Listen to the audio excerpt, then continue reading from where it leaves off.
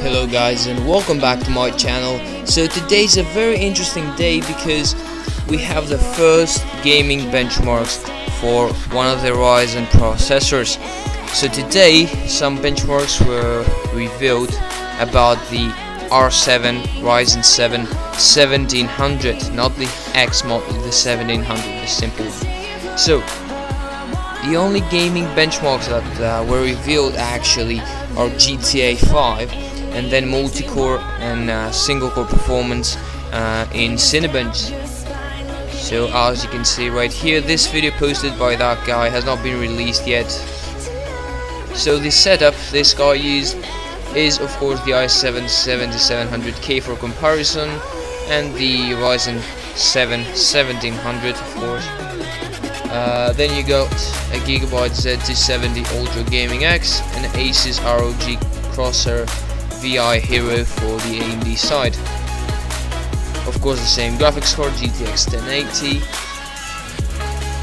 There you got all the others, don't matter basically, but whatever.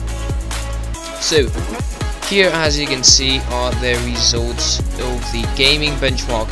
So we have GTA 5 maxed out at 1080p, and we can see that the i7 7700K on stock settings, non-overclocked, hits 89 FPS on average. For some reason at 5 GHz hits 1 FPS less, I don't know, but the max FPS goes way up, but that doesn't matter, the average is what matters more.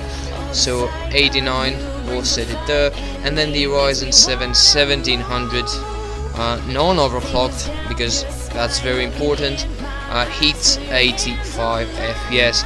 In my opinion, overclocked it will be performing much better, because considering it has very low compared to the other ones, it has a very low clock speed. In my opinion, overclocked it will perform much better. Now,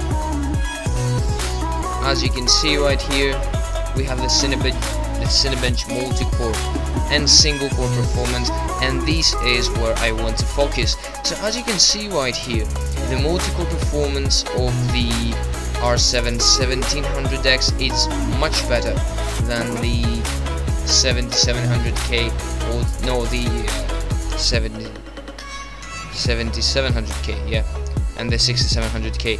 So the performance there is gonna be much better for video encoding and all that stuff. It's gonna be better, but as you can see here in the single core performance, it's quite lower than both of these processors, and that's why in gaming it's so close to the 7700K, whereas it has double the core count.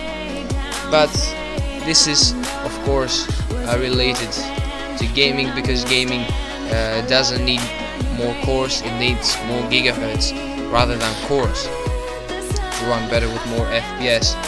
So yeah, these are the first results, guys. If you like the video, subscribe to my channel and click the like button below, and yeah, I will see you all in the next one. Bye.